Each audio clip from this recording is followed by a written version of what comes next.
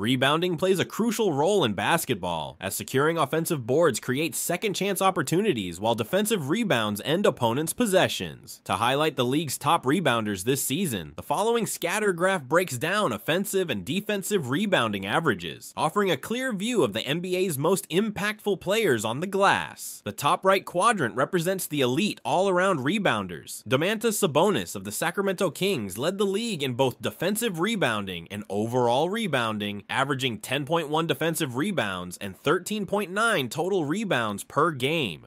The top left quadrant showcases players who excel primarily on the defensive glass, consistently preventing second-chance points for opponents and anchoring their team's defensive efforts. The bottom right quadrant features players who thrive on the offensive boards, creating valuable second-chance scoring opportunities. Notably, Walker Kessler of the Utah Jazz led the league in offensive rebounds per game with 4.6. Lastly, the bottom left quadrant includes players among the league leaders who contributed less dominantly in either rebounding category, highlighting a more limited impact on the boards.